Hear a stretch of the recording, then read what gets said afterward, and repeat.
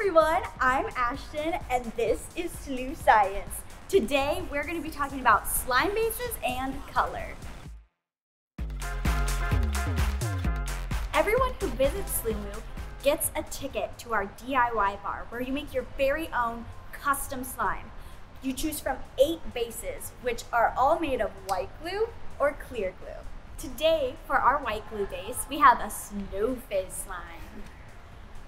Now, whenever you add color to white, it's gonna turn into kind of a diffused pastel version of that color. So we're gonna see that today with our neon purple. Okay.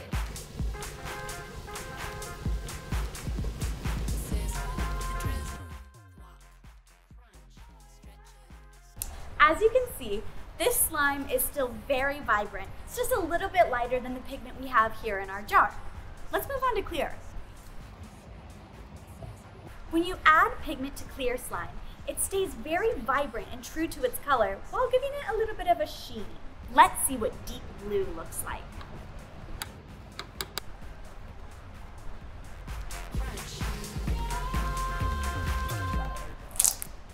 As you can see, this blue really closely resembles what's in our jar.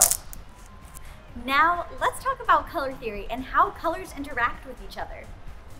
Here we have our neon purple and our sky blue. Blue and purple are right next to each other on the color wheel, also known as analogous colors. Let's see what they mix into.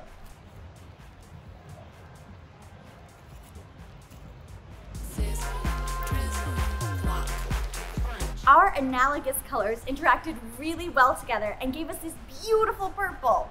It's the perfect mix of the two. Now let's try complementary colors, or colors that are on the opposite side of the color wheel. We're gonna test it out with deep blue and satin orange. I've got equal parts of blue and orange. What do you think's gonna happen when we mix them? So pretty for now.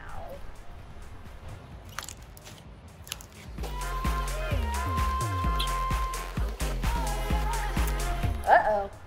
This is not the most attractive color, right? Complementary colors look really beautiful next to each other, but when mixed up, they usually turn brown or gray.